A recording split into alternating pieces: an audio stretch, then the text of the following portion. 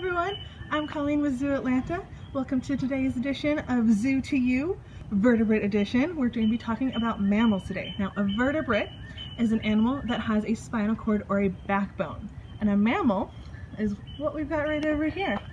Today we've got our giant otters here, and they are, as I said, mammals. Now, some of the characteristics that make mammals a mammal are going to be their fur.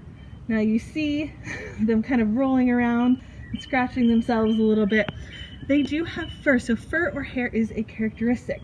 One of the other characteristics of mammals is that they give live birth, and when the babies are young, they have milk for them, unlike some of our reptiles or our amphibians, where they don't give them milk.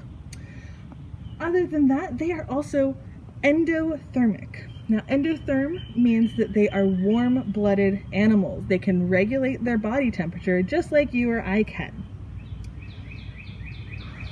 So as a recap, a mammal has fur, has live birth, has milk, and it is also an endotherm, so it has warm blood.